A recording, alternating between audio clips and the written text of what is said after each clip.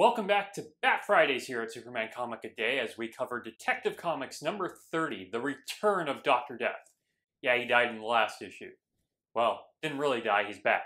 The Return. There's a lot of the returns in Batman stories. This comic was written by Gardner Fox. You can tell it was Gardner Fox because Gardner Fox gives Batman actual gadgets or things to put into his utility belt. That was his thing. When it comes to him and Bill Finger writing the early issues, Gardner Fox gives utility belt things. And this being the second issue in a row with like gas vials that Batman can just throw out and knock out people. He only uses them once per story if they were introduced. And he makes sure that we know he has them because he introduces them. And we kind of have an answer of who the other artist is on these comics. As I've said, Bob Kane cannot be trusted as the accredited artist in each issue. He generally had a ghost artist, possibly as early as the comic starting. And this comic at least gives us a co-penciler, that being Sheldon Moldoff, who would be many times Bob Kane's ghost on Batman.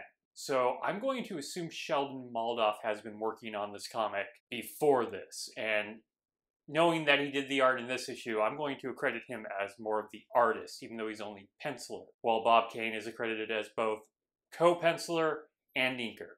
Don't believe that for a second. Maybe he did. I just cannot trust Bob Kane at all. And as we're talking about art, I really like Batman art. Even these early issues of Batman, they have fun with the art, from giving Batman really great, iconic posing that you would see recreated in movies, since Batman's been made into movies for the past 20 years. Okay, there was a bunch of shorts, and of course Batman 66. That didn't really have really good posing, but they really got it down. Like, the first panel in this comic is like the same panel as the last panel from last issue, and it is just a great panel of him standing in front of the fire and just like the bat wings up. There's even like a sequence later where he's doing a sweeping kick and the cape is swooped over into the next panel. They're really having fun with the panel layout in a way that I really wish Action Comics and Superman would have had at the same time this is coming out. As I've said in my Superman Comic A Day reviews, part of the problem with those early Superman stories is they don't really know what a comic is. They're just trying to kind of stretch out what a newspaper comic was in several pages. But there's not a lot of experimenting. Here we get some experimenting and some sort of new looks and ideas. It's kind of wonderful. I'm still surprised how much I'm enjoying these early Batman stories. So for the actual plot. A wealthy man by the name of Mr. Jones has died. His dead body turned purple, which leads Bruce Wayne, who's still a bored socialite, nothing about his parents yet, to believe it was Dr. Death, even though Dr. Death supposedly died in the last issue. Also, there's like a million mad scientists in this universe. Superman comes across a guy who kills people, turning them purple, in like a year. Maybe like 6 issues. It's more common than you think. Yeah, they're not exactly in a shared universe right now. But still, by the way, I haven't been bringing this up. This isn't Gotham yet. This is New York City. It's not outwardly said it's New York City, just like it was never really outwardly said that Superman existed in Cleveland. But it's meant to be New York City, which makes a lot of sense. Under disguise as a reporter, which he does no work on. Really terrible at disguises so far. He interviews Mr. Jones's widow, where she talks about she has a whole bunch of diamonds that were the only valuables she has. So Bruce assumes that Dr. Death is going to steal them, which he's right. Dr. Death, who has the whole like Invisible Man bandage look, is talking to his new Cossack. They actually say Cossack this time. Henchman, who looks just like Jabba in the last issue. This one's named Mikhail. I don't know where he's getting all these Cossack servants, and I don't know why they're constantly like big dudes wearing either turbans or a fez, but this is a very troubling aspect of these 2 issues. He sends Mikhail to get the diamonds.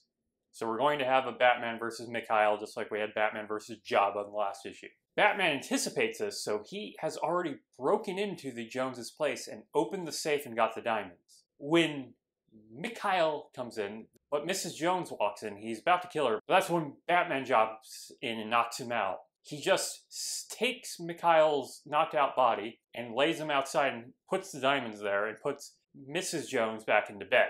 When Mikhail comes to, he just goes, I don't remember things going well, but I guess it did because I have the diamonds, and just goes on. He's not suspicious of this at all. So, Dr. Death is going to have a henchman problem.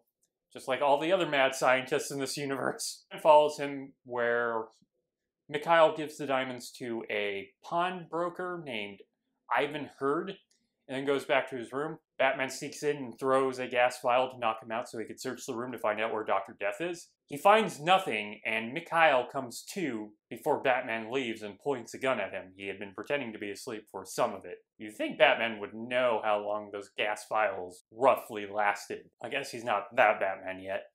We can forgive him for his mistakes.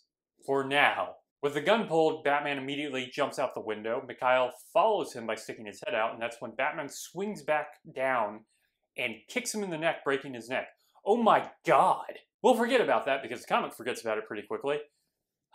Yeah, Batman just breaks that dude's neck with one kick. God, that's violent. This is also the panel where his cape is sort of into the other panels. It's horrific, but they really put their work into it. I mean, it looks wonderful. Molotov is really kicking ass on these comics. Left with no other choices, Batman confronts Ivan Hurd. Ivan Hurd recognizes Batman immediately.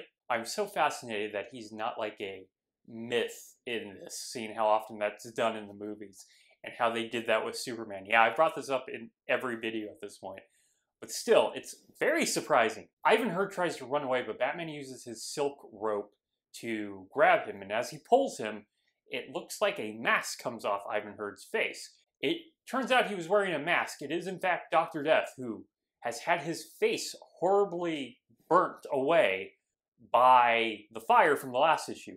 So we already have a villain with a gimmick. Wow.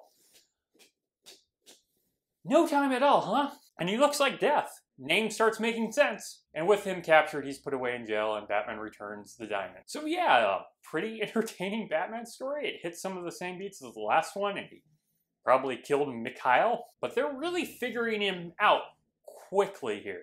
Plus he has the utility belt and gadgets, which is what makes Batman different. Actually surprised he hasn't used a gun yet. He has to be using a gun fairly quickly here because he only has like a year or two before Ellsworth is going to demand that a gun should never be used by Batman. But yeah, I can't actually wait till the next issue, which will be next week.